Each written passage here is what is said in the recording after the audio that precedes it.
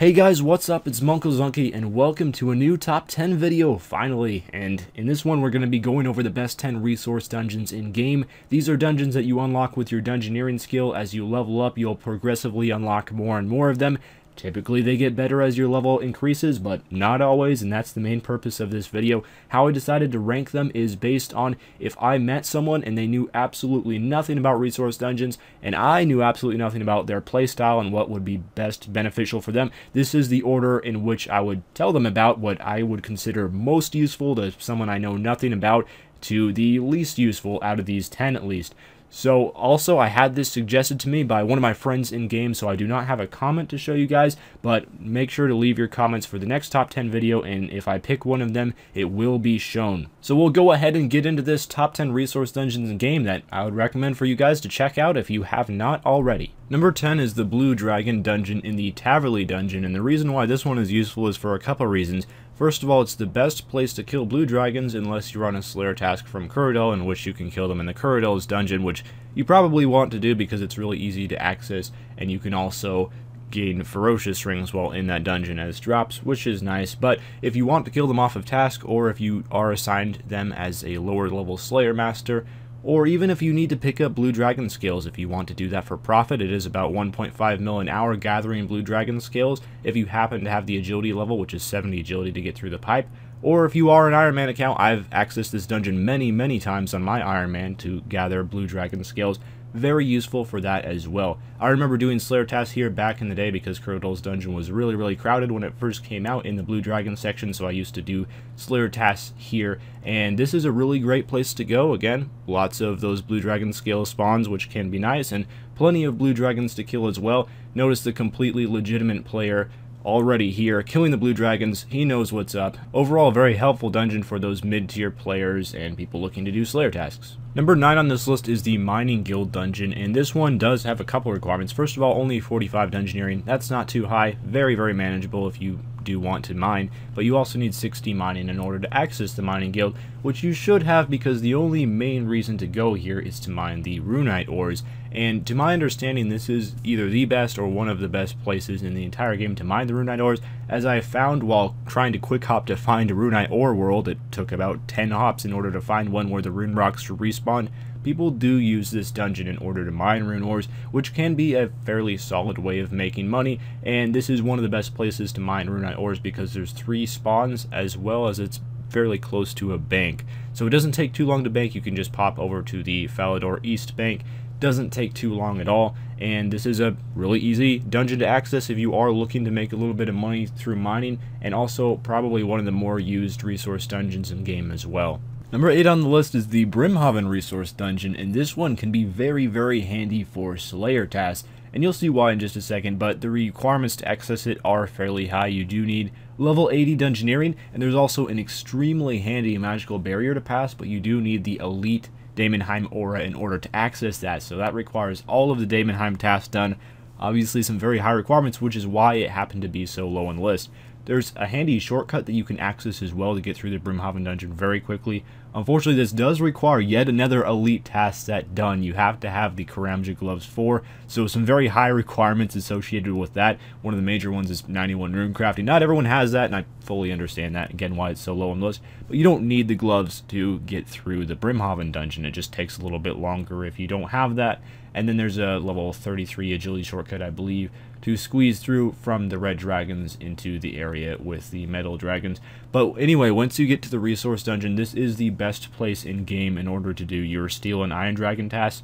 And the reason why is because in Kuradel's dungeon you only have 4 spawns, and it can be difficult to find a world at times, and also if you do even happen to find a world, you can kill out the spawns so quickly that you will have to wait in order for the dragons to spawn, especially if you're using abilities like Sunshine or Metamorphosis, and you'll just kill out the spawns too quickly. But there's more spawns here, so you don't have to wait for dragons to spawn, which is really nice. And also you can access the Mithril dragons again with the elite Daemonheim aura. And what's great about this is the best place in the game to kill Mithril dragons because there's 4 spawns close together. If you kill them in the Ancient Cavern, the best spot only has 3 spawns close together, and you have the same problem with the Steel and Iron dragons where you can kill them out too quickly and you have to wait a few seconds for one to spawn. It's just a little bit faster here if you do have those Karamja gloves and the Daemonheim aura, so I do my personal Mithril Dragon task here. I'd recommend that you do as well if you have the requirements.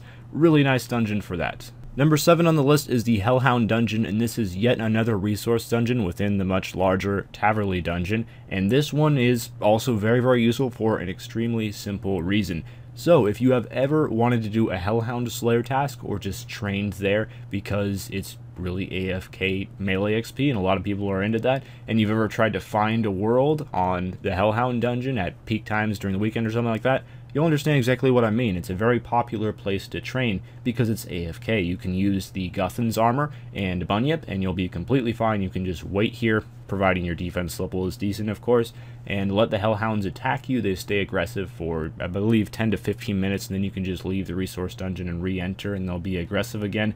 So it requires very, very little attention, and it's quite good attack XP. You can get up to around 200k, even more than that, at higher stats with better weapons. Just chilling here and doing your homework or whatever, and just letting your character go to town on the Hellhounds. I was somehow able to find a resource dungeon world the very first try with no one else here. Believe me, that's not all that common, so you can kill them really, really fast. They have barely any HP, and you just want to make yourself a nice spot where you have 3 or 4 Hellhound spawns attacking you, and the resource dungeon can support about 2 people per world. But overall, great place to do your Hellhound tasks, and great place to AFK. It's really popular as well, which is why it earned itself a decent spot on this list. Number 6 on this list has a very, very high spot for such a low-level dungeon, but it's extremely handy, and the main reason why the Dwarven Dungeon is something I hold in such high regard is because of its amazing property of having a bank deposit box within it, making it the best place to mine iron in the game if you're planning on banking your iron ores.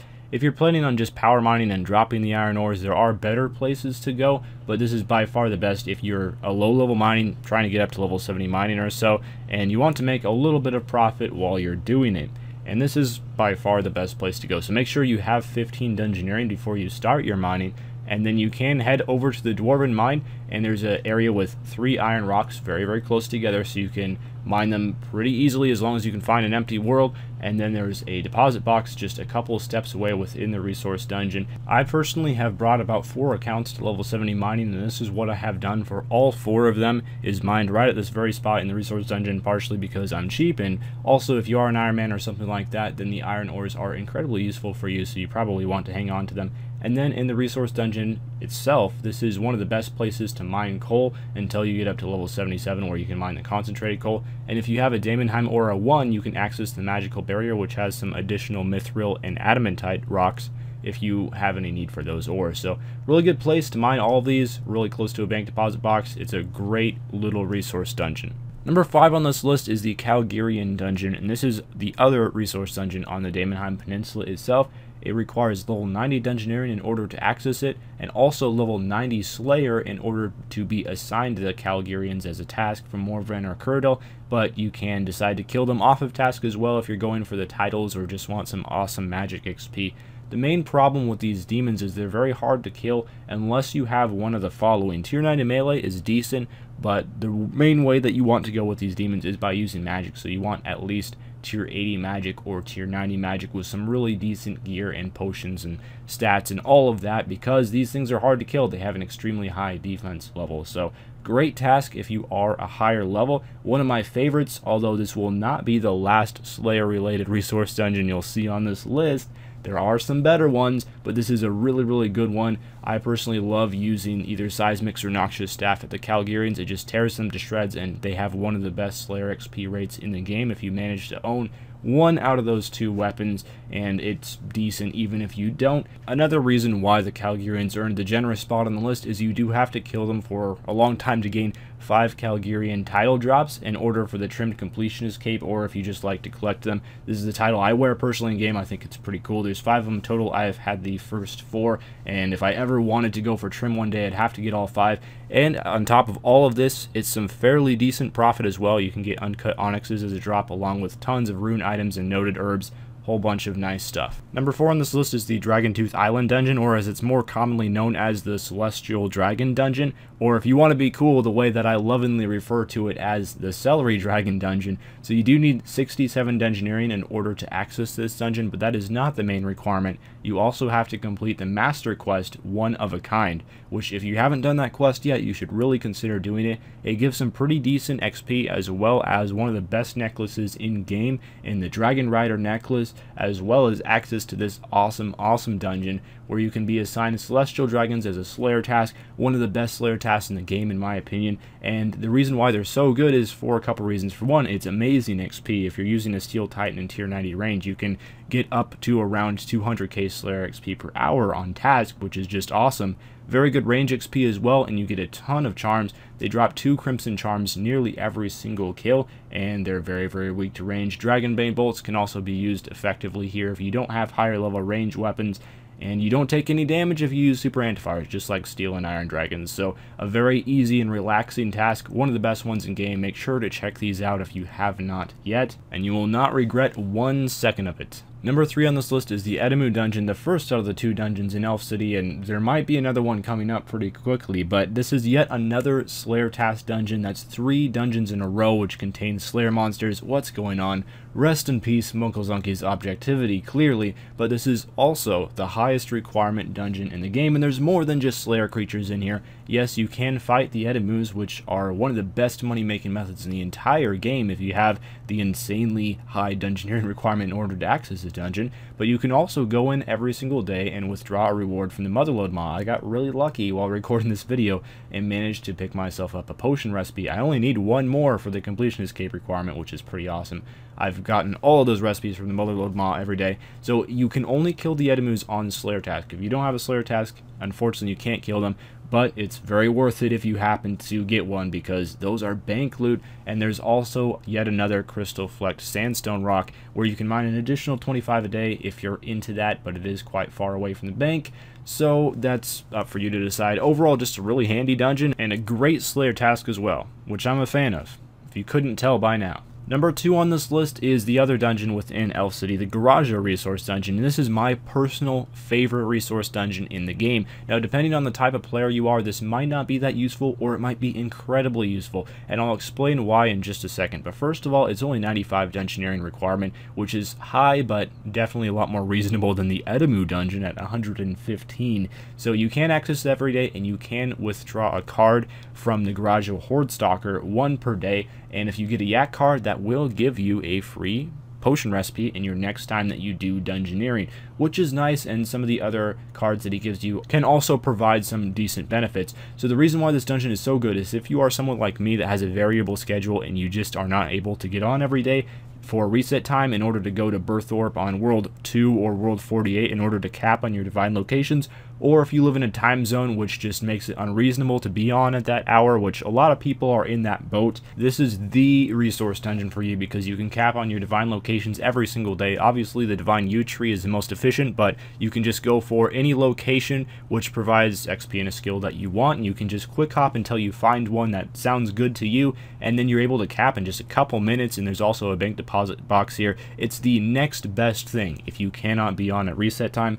I use this thing every day. It's great, and I highly recommend it if you don't go to World 48 or World 2 for your divine locations already. Number 1 on this list, could it be anything else? By far the most famous resource dungeon in all of RS. And also, if someone is dungeoneering and they're not specifically going for a chaotic weapon or the charming imp or one of those dungeoneering rewards that you buy, chances are they're probably going for 85 dungeoneering so that you can kill frost dragons. This is one of the premier mid-tier money-making methods, and some higher level players also like this money-making method. No, it's not a Slayer task. No, there's no resource gathering or other benefits inside this dungeon other than killing the frost dragons, but I had no choice but to put this at number 1 just because this is the resource dungeon in RS.